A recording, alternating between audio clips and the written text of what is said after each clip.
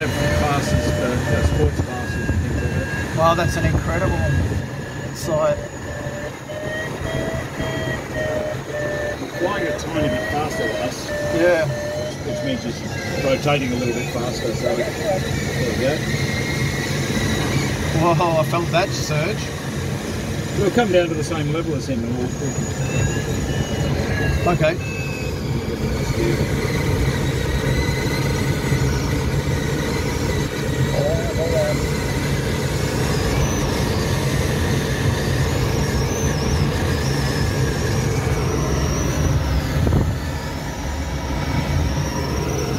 There you go. I'm just going to do a slightly wider circle because we're in his blind spot now. Okay. He might have given up on the thermal a bit.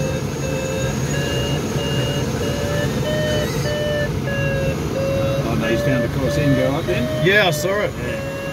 So we'll do the same. We'll go over there.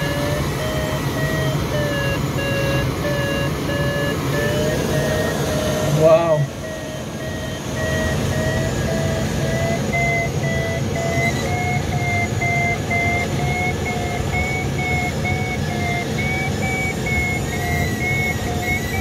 So that's about the ideal place to be in relation to him.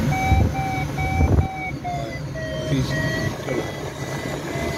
slumming down on us, the bugger. I can't go much slower than this. Is it got a higher stall, a lower stall speed? He's actually got a higher stall. Oh, it's higher. probably about the same because he's got flaps on that thing. So he can. This one doesn't have flaps. We're about 45 knots. Normally, you put on that thing at about 50 knots. This thing 45 to 50, a bit slow is okay.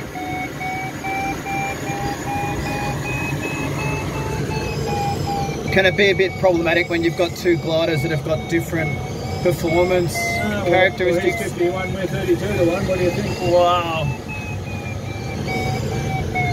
And the tow combination below us.